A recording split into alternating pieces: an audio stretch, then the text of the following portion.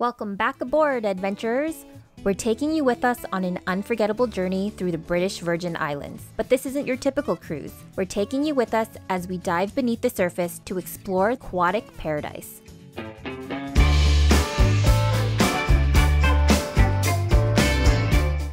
It's a special day on board Jibsea this morning. Our captain's getting all the fixins and a special surprise that's kind of become a tradition here on board. Another year.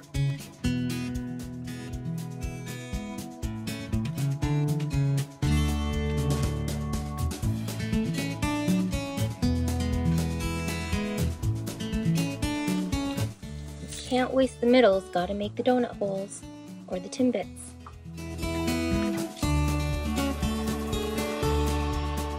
We've got the glaze going, and then it'll be the fun part. Our little galley helpers on our buddy boat are so excited to celebrate Travis's birthday. I promised them they could help with the most important part, putting the candles on top for a special birthday wish.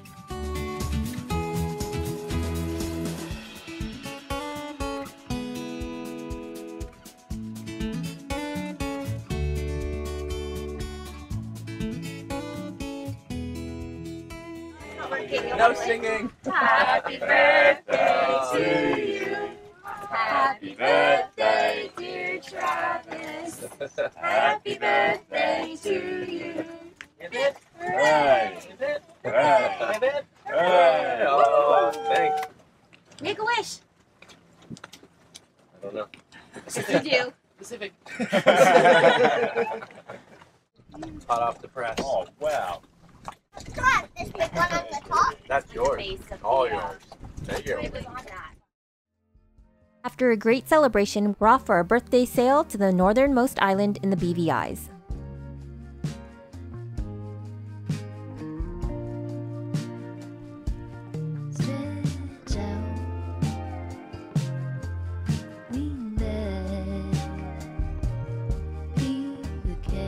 As you can see, the water here is milky, so not the best for showing you guys the underwater life. Plus, we're in for a rolly night, so it's only a brief stop before moving on. What Anegada does have to offer is 11 miles or almost 18 kilometers of pristine beaches, which make for a perfect spot to play a few rounds of bocce in the golden hour light before the day draws to a close.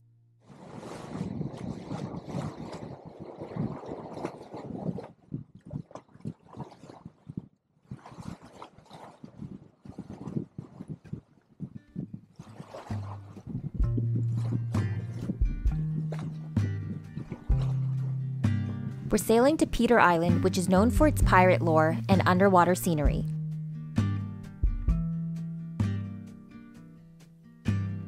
Across our anchorage is Dead Chest Island, where the legendary pirate Blackbeard marooned his crew with nothing but a bottle of rum. Whether you believe the folklore or not, what you can believe is the abundance of scenery that surrounds the island.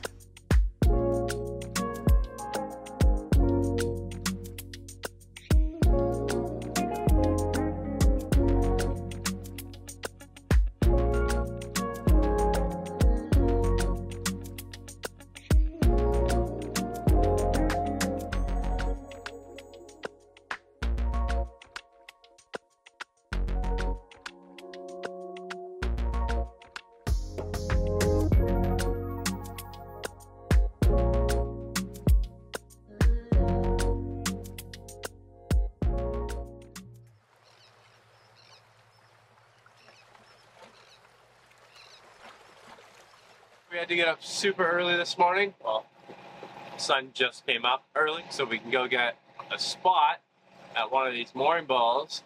And it's probably one of the coolest spots in the BVIs.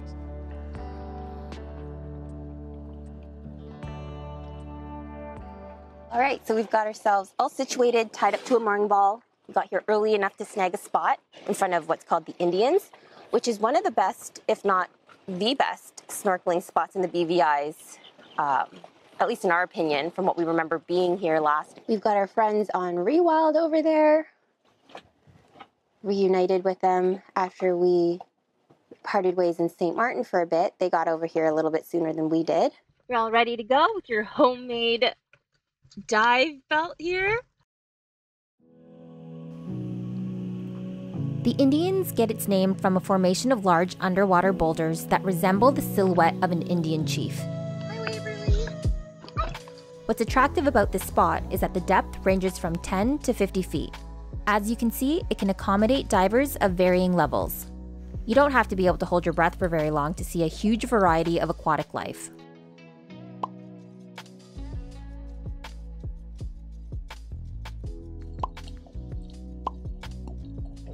That crackly sound you hear are sounds of life in the water.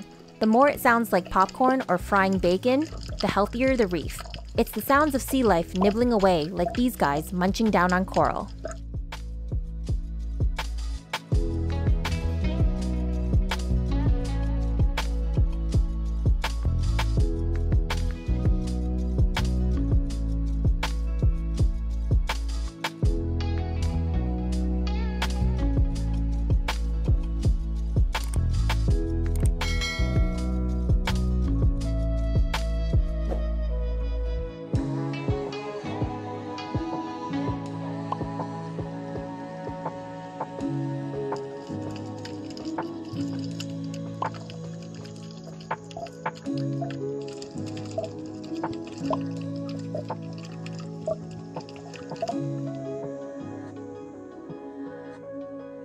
These are among our favorite and the cutest, like little French bulldogs of the reef.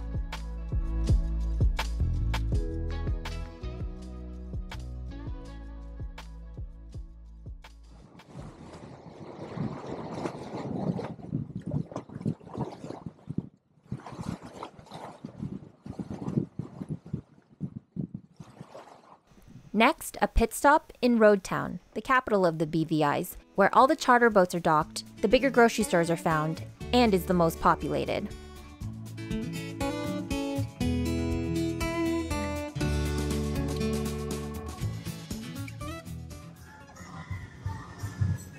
This is my hot hose.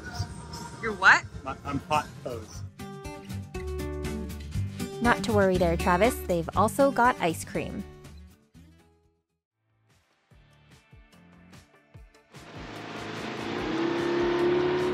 On our sail over to Virgin Gorda, we're trying to get creative with the sailing shots. Who needs a drone when you've got a dinghy? It's actually a pretty interesting perspective to watch your own boat sailing in front of you.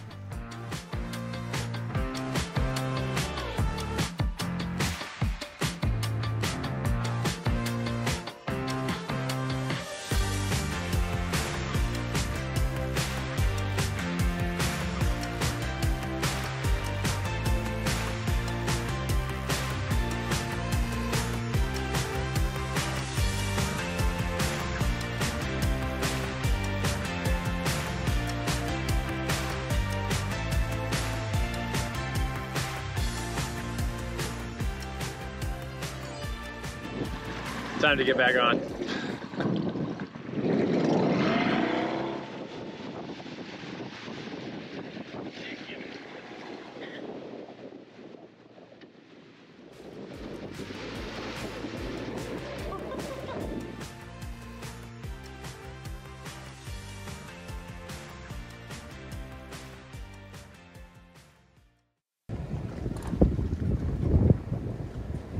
The iconic granite boulders that form the baths in Virgin Gorda are situated in front of this rolly mooring field.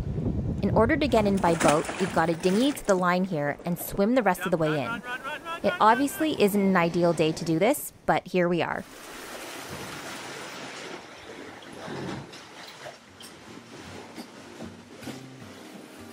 Volcanic activity is believed to be what's responsible for forming these remarkable narrow passages, hidden grottos, and unique rock formations.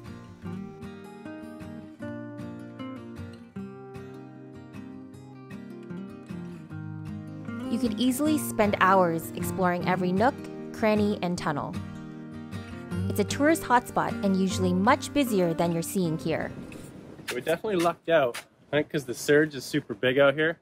Not a lot of people are coming today. Well, also, it's actually Saturday. Is it? Oh, yeah. So the charter boats are probably doing changeover over the weekend, so another good reason to come. It's definitely nice when you can have places like this to yourself, because otherwise you can imagine packed. And I think last time we were here a couple of years ago, we also came on a weekend in the morning. and we also had it to ourselves. So the weekend early, definitely a way to go.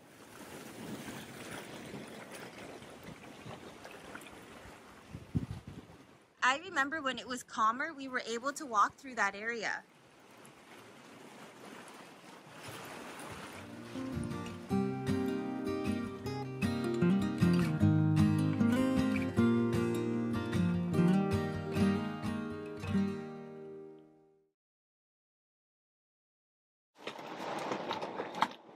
Right, we're suiting up. We're gonna go check out this. Oh, if I know how to do it. We're gonna go check out this really awesome wreck that's around this corner. And it's a hot day today. Can't even put it on, it's so sweaty.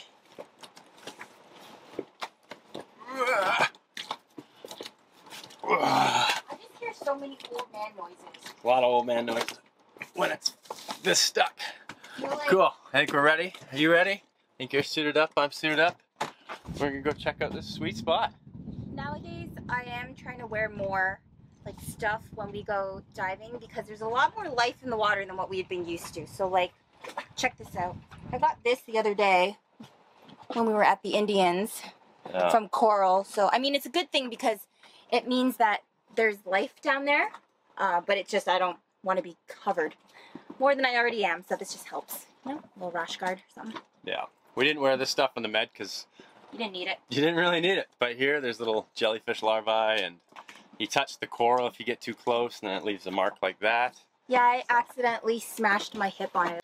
It's just good to wear a little bit of a layer of protection, and for the sun too. I think these are both UV rated. Yeah, Travis is starting to look like a leather couch the longer we're doing this boat life thing. Yeah, she's got a point. Okay, let's go.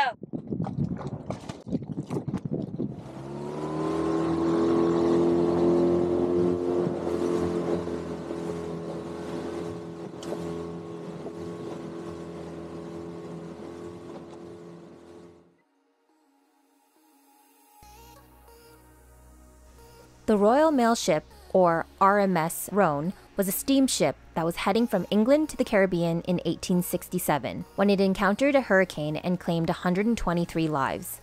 Now, it serves as an artificial reef and, as you can see by its size, home to tons of marine life, making it one of the more popular dive spots in the BVIs.